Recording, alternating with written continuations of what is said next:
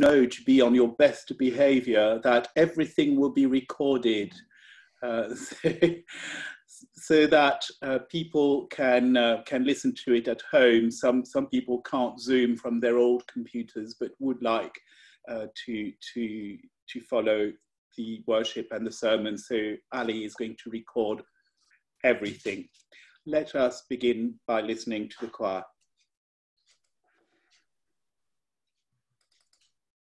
Oh Lord of salvation, the Prince of all creation, borne upon your cross, the Savior of compassion, revealed his darkest passion, exposes all that's lost. Oh, give us faith to stay here, to wait, to watch and pray here, and witness to your cry. His sudden tearful faces, in countless painful graces, you give us hope that will not die.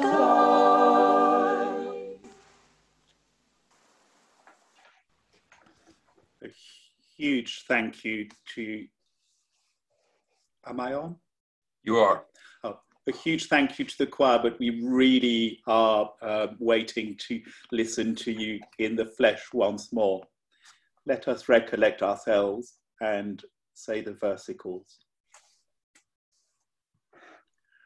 Remember Jesus Christ, risen from the dead. He is our salvation, our eternal glory. If we die with him, we shall live with him. If we endure, we shall reign with him. If we deny him, he will deny us. If we are faithless, he keeps faith. For he has broken the power of death and brought life and immortality to light through the gospel. Let us pray. Almighty God, to whom all hearts are open, all desires known, and from whom no secrets are hidden, cleanse the thoughts of our hearts by the inspiration of your Holy Spirit, that we may perfectly love you and worthily magnify your holy name, through Christ our Lord. Amen. And Derek will now lead us in our first hymn.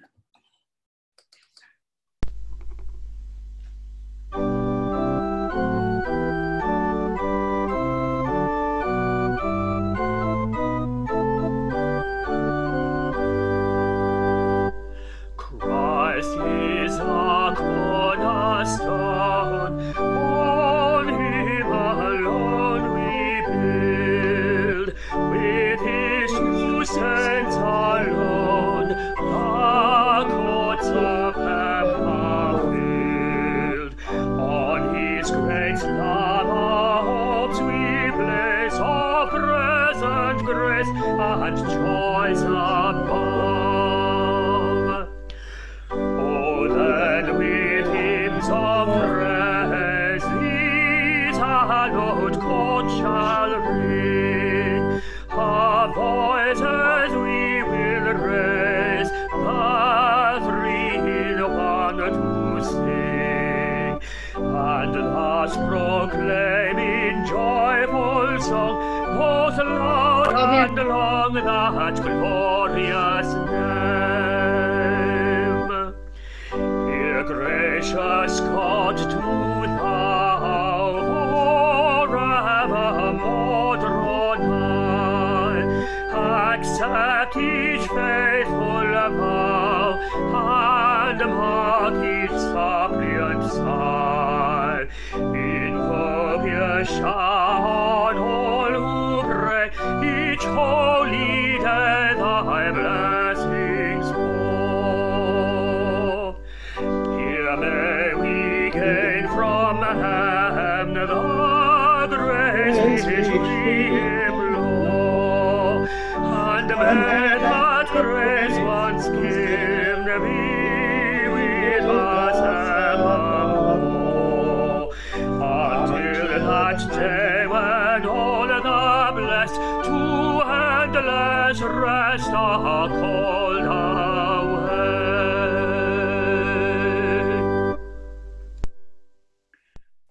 In the light and hope of Christ's resurrection, let us draw near to our Lord, who is full of compassion and mercy. Like Mary at the empty tomb, we fail to grasp the wonder of your presence. Lord, have mercy. Like the disciples behind locked doors, we are afraid to be seen as your followers. Christ, have mercy. And like Thomas in the upper room, we are slow to believe. Lord, have mercy. Let us pray. Almighty God, whose Son, Jesus Christ, is the resurrection and the life, raise us who trust in him from the death of sin to the life of righteousness, that we may seek those things which are above, where he reigns with you in the unity of the Holy Spirit, one God, now and forever. Amen.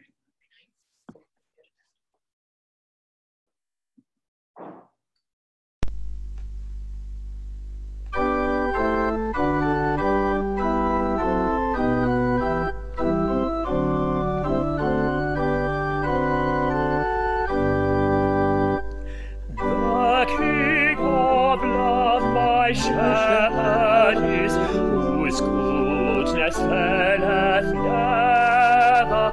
I nothing lack if I am his, and he is mine forever. Where streams of living water flow, my ransomed soul he leadeth, and where the verdant pastures grow, with food celestial feedeth.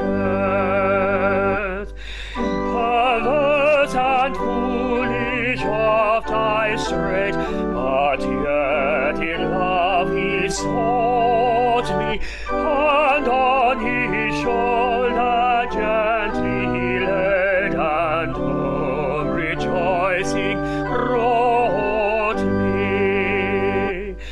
In death's dark vale I fear no ill, with thee, dear Lord, beside me. Thy rod and staff thy comfort still, thy cross before to guide me.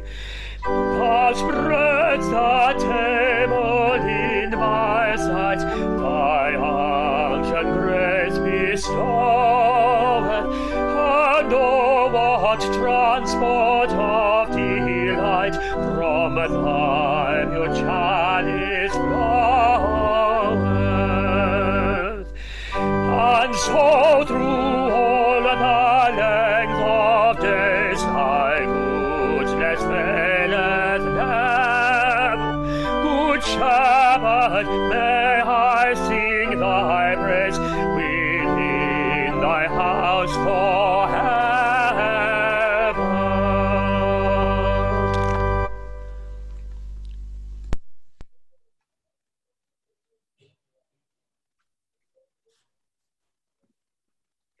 No, we shouldn't have started. Okay. You're on, yes. They devoted themselves to the apostles' teaching and fellowship, to the breaking of bread and the prayers.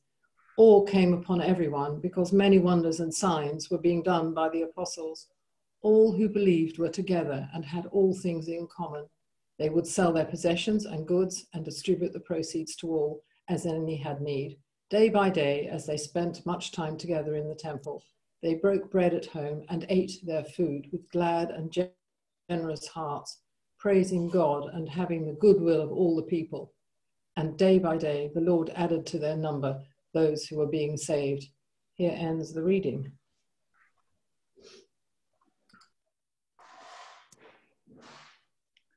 So let us say the psalm together. I will say the odd verses. Would you please answer with the even ones? The Lord is my shepherd. I shall not want. He makes me lie down in green pastures. He leads me beside still waters. He restores my soul. He leads me in right paths for his name's sake. Even though I walk through the darkest valley, I fear no evil, for you are with me. Your rod and your staff, they comfort me. You prepare a table before me in the presence of mine enemies. You anoint my head with oil, my cup overflows. Surely goodness and mercy shall follow me all the days of my life, and I shall dwell in the house of the Lord my whole life long. Glory be to the Father, and to the Son, and to the Holy Spirit, as it was in the beginning, is now, and shall be forever. Amen.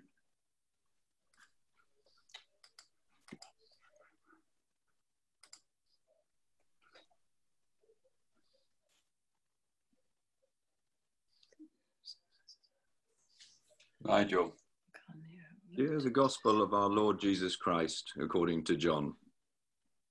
Very truly, I tell you, anyone who does not enter the sheepfold by the gate, but climbs in by another way, is a thief and a bandit. The one who enters by the gate is the shepherd of the sheep. The gatekeeper opens the gate for him, and the sheep hear his voice. He calls his own sheep by name and leads them out. When he has brought out all his own, he goes ahead of them, and the sheep follow him because they know his voice. They will not follow a stranger, but they will run from him because they do not know the voice of strangers. Jesus used this figure of speech with them, but they did not understand what he was saying to them. So again, Jesus said to them, very truly, I tell you, I am the gate for the sheep. All who came before me are thieves and bandits, but the sheep did not listen to them. I am the gate. Whoever enters by me will be saved and will come in and go out and find pasture. The thief comes only to steal and kill and destroy. I came that they may have life and have it abundantly. This is the word of the Lord.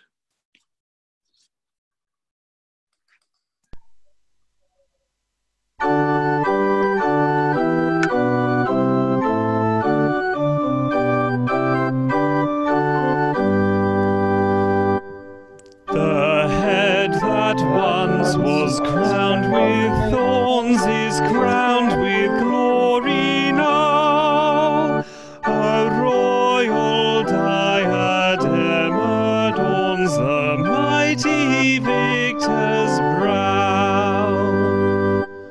The highest place that heaven affords is his by right.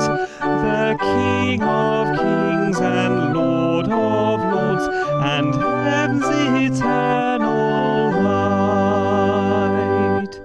The joy of all who dwell above, the joy of all below, to whom he manifests his love and grants his name to know.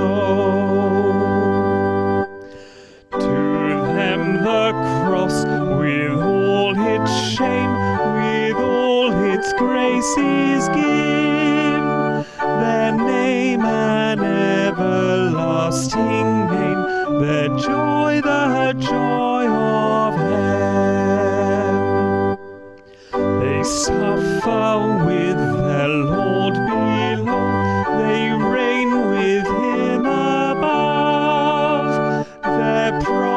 it and their joy to know the mystery of his love. The cross he bore is life and health, though shame and death to him.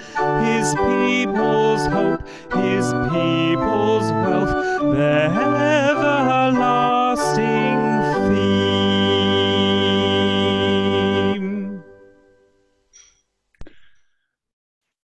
In the name of our risen Lord Jesus Christ. Amen. I would like to focus on one sentence often overlooked. Jesus used this figure of speech with them, but they did not understand what he was saying to them. This is strange, isn't it? The Good Shepherd. It's one of the better known passages of the gospel, and yet the disciples, the apostles, were baffled by it.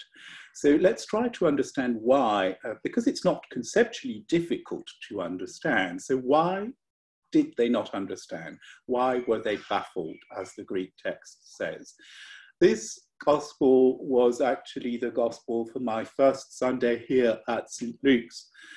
It was perhaps unfortunate that my first sermon here should have concerned itself with misunderstanding, but there you are. The liturgy would have it. I think this segment of John's Gospel is often misunderstood because most clergy and definitely all Bible scholars are blind to the presence of humour in the Gospels. And if there is an often overlooked dimension in Jesus's teaching, it is humour, a little bit of sarcasm sometimes. The church has always been frightened of it, you know.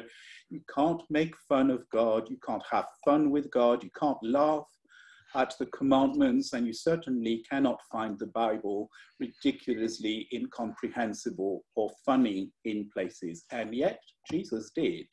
Now, I don't mean to say that the Gospels are some ancient version of Private Eye, but there is actually quite a bit of derision going on in places for those who know where to look. Our Lord was a master of debate. He didn't let himself be boxed in a tight corner without a fight. Why? He even caught Satan at his own game when they were debating in the desert. And after all, Jesus coined some of the most famous pieces of prevarication ever written, you know, such as render unto Caesar that which is Caesar's and to God that which is God's. But the trouble was Caesar was supposed to be a god, and the God of Israel was supposed to reign supreme over his people. So Jesus often left to his listeners the care of figuring out who gets what. Or think of the time when some asked by whose authority he was teaching. He said to them, I will also ask you a question, and you tell me, did the baptism of John come from heaven, or was it of human origin? Then the Pharisees discussed among themselves, saying, if we say from heaven, he will say, why then did you not believe him? But if we say of human origin, the people will stone us, for they are convinced that John was a prophet. So they answered him, we do not know. And Jesus said to them, neither will I tell you by what authority I am doing these things. It was truly with him, as is said in the Psalms, with the pure, God shows himself pure, but with the crooked, he shows himself crooked. Jesus did not always play fair, although he once said, of course, let your yes be yes and your no, no. He could be less than clear when necessity called for it, so much so that his followers frequently misunderstood him. I don't know if you know this show, but do you watch This Country? No? I could ask for a show of hands. Well, you should. It's one of the funniest pieces of telly in recent memory.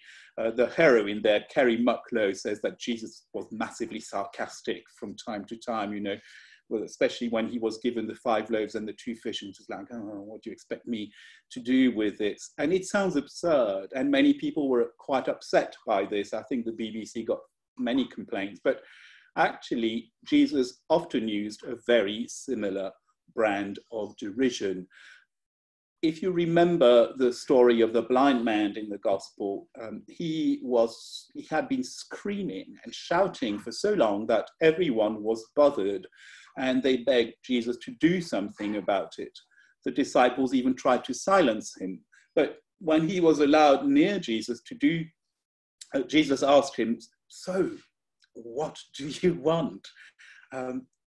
What could he possibly have wanted? Now, imagine this to be delivered with a bit humorously. Would it not have produced laughter from bystanders and even from the blind man himself? Don't all know what he wants. He was shouting like a banshee a few moments before, "Lord, let me see." So Jesus did not expect the poor man to earnestly answer. He was playing with the crowd and with everyone and building tension for the sheer wonder of the miracle that would follow, so that the blind man himself will shout in delight. Never since the beginning of the world has anyone done anything like this. It's our slightly over-serious image of Jesus that blinds us to humor in the Gospels. And there is humor in the text today. The brand of it is a bit darker. Very truly, I tell you, I am the gate for the sheep. All who came before me were thieves and bandits, but the sheep did not listen to them. So bafflement again. He said that he was the good shepherd, then that he was the Lamb of God, and now the gate to the sheepfold. What can he possibly mean? And no one knew for sure. Jesus used this figure of speech, but they did not understand what he was telling them. I think we're in the presence of a, he can't possibly mean that kind of joke, the kind of humor that wreaks havoc on the respect we have for reputable figures like religious figures and monarchs and grandparents, for instance. To give you another example, I think I may have told this story, but before, a long time ago, that is to say when I was a little child, my smaller brother was very badly told off for talking with his mouth full of food at table, too sternly, really, and he was sobbing away. When my grandmother, who was a tediously respectable elderly lady, suddenly opened her mouth when neither of my parents were looking, so that my brother could see the huge lump of half-chewed broccoli and mash that she'd kept in to comfort him. And with that little bit of humor, my little brother was comforted. Now, this brand of fun only works when you're so utterly respectable and so utterly proper that eating with your mouth open is so out of character, it's baffling. Like, say, our Queen nibbling on KFC chicken wings and then wiping her fingers on her dress for want of a bib, that kind of humor. I would like to suggest that in this gospel, we see the patriarchs suffering a similar fall from respectability. All who came before me were thieves and bandits, Jesus said. And who could these have been? Are we talking about false messiahs here? That is what most tedious Bible scholars assume. But, you know, these were not shepherds. The simile wouldn't work. But let me see. Abraham was a shepherd. So was Isaac and Jacob and Moses, and most obviously King David, and quite a few of the prophets, shepherds, all of them. And Jesus really said, all who came before me were thieves and bandits, and the sheep did not listen to them. So I fear our Lord was insinuating that Abraham, Isaac, Jacob, Moses, and the rest of the kings and prophets were all thieves. He's using humour to shock his listeners. He is saying something quite disrespectful to comfort them. He can't possibly have a go at Moses, can he? He doesn't mean to say the patriarchs are robbers, does he? Oh, but he does. At the very least, he is deliberately ambiguous. His audience were simple Jewish folks. The stories told about Moses and the patriarchs were stories from the Torah they heard proclaimed in their synagogues in a strange ancient language. They were told in classical Hebrew. This is why Christ said that the sheep did not recognize their voice, but he spoke the language of the people. His hearers were constantly rebuked and told off as a stiff-necked and disobedient flock by the Pharisees and by the rabbis, but he says they can recognize a voice that rings true when they hear it. They will not follow a stranger, but they will run from them because they do not know the voice of strangers. These were thieves because God is the only shepherd, and they and their descendants who claim to speak in his name have set themselves up as pastors of a flock that never really belonged to them. They were mere hard hands, Jesus said elsewhere. Moses and the others were bandits, come only to destroy, at least in the way they were preached in the synagogues of his day. But I have come that you may have life, and life abundantly. St. Paul will unpack this, in his letters. He says virtually the same thing in his letter to the Romans. No human being will be made just in the sight of God by observances prescribed by the law of Moses. The promise that he would inherit the world did not come through Abraham and his descendants because of the law, but through the righteousness of faith. If it is the followers of the law who are to be his heirs, then faith is null and the promise is void. But when there is no law, there is no violation. That is the 4th chapter of the letter to the Romans. Jesus today, like then, only asks of us that we should follow him and trust him, even if we dislike what was said previously, even if we cannot understand what was said. Even if we did not observe the commandments of the law, we need only trust him. We may not have understood what God wanted previously, but now God is talking our language. He's showing his love and his care for us in a body just like ours. The other shepherds were thieves and bandits, come only to destroy the sheep, but the good shepherd would come and be killed for his flock, that they may have life and have it abundantly. So what Jesus said to his 1st century Jewish audience still rings true. Many people, yes, even in the church, have made religion very demanding, a matter of obedience and compliance, something that destroys, but it is life-giving. It is a simple matter of faith and trust. Amen.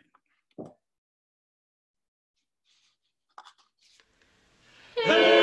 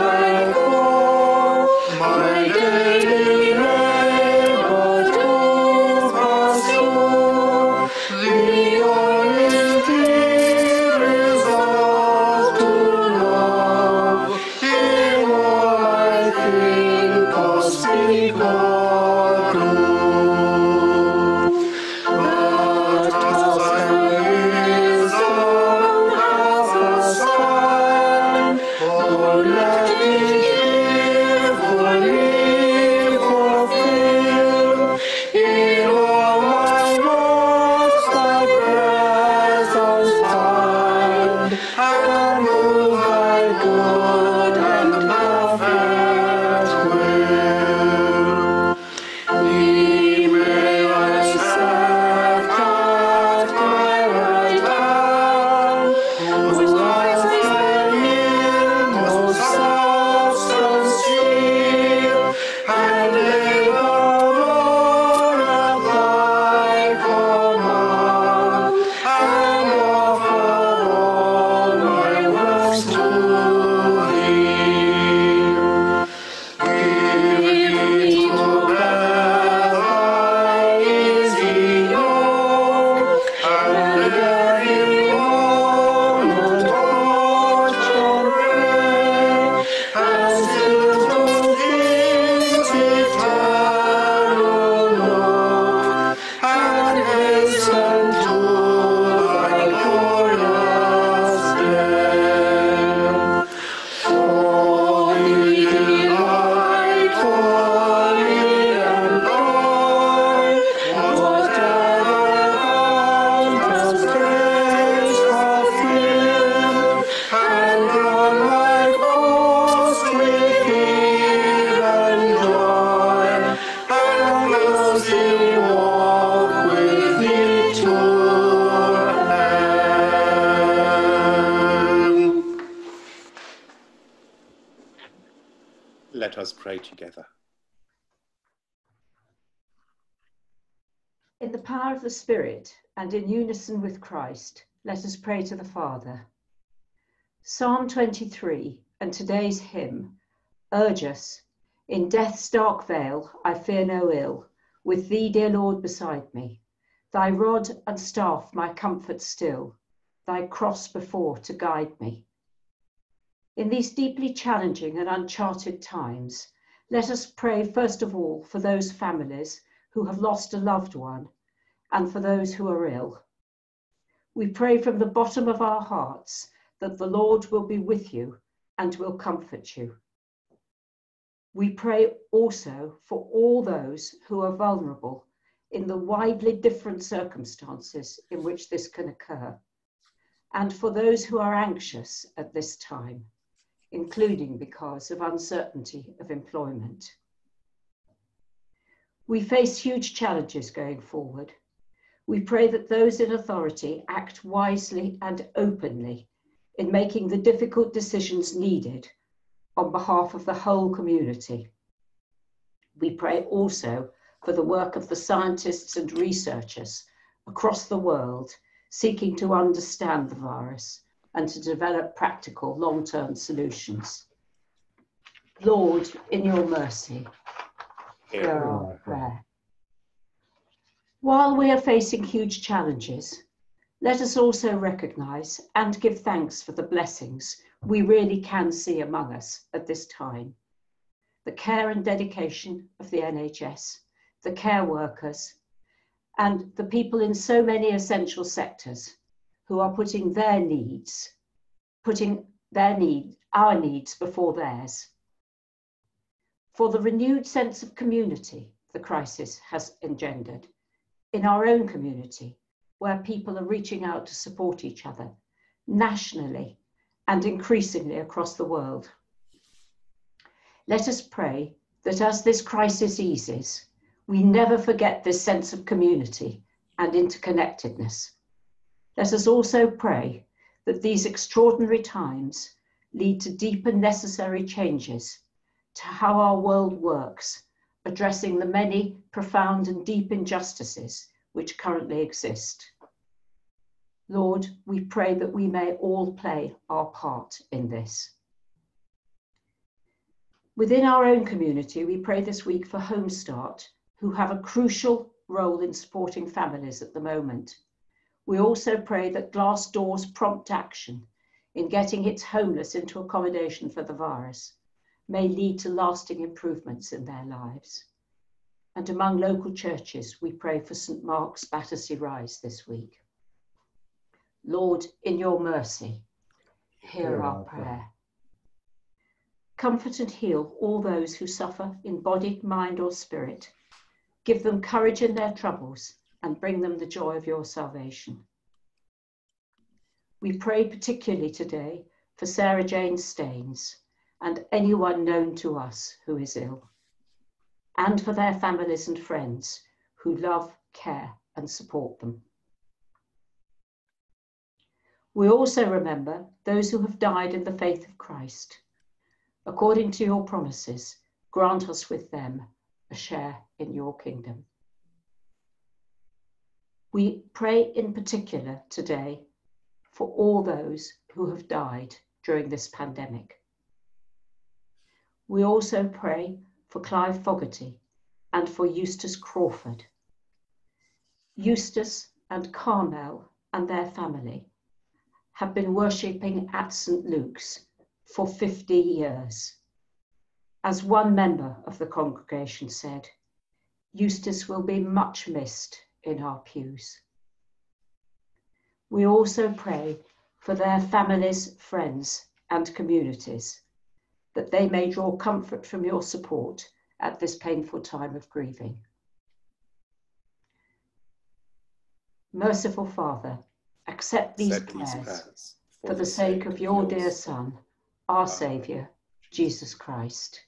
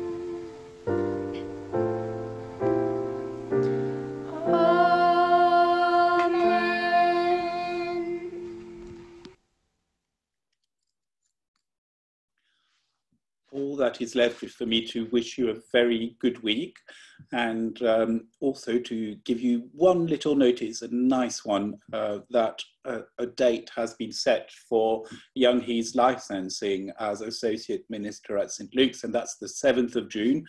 We don't know which form it will take, whether we'll have to do this online, so let it be in your diaries. On the 7th of June, we will have an Associate Minister. Let us pray for a blessing upon each other. Let us pray for each other. May Christ, who out of defeat brings new hope and a new future, fill us with his new life. And may the blessing of God Almighty, the Father, the Son, and the Holy Spirit be with us and remain with us this Eastertide and always. Amen.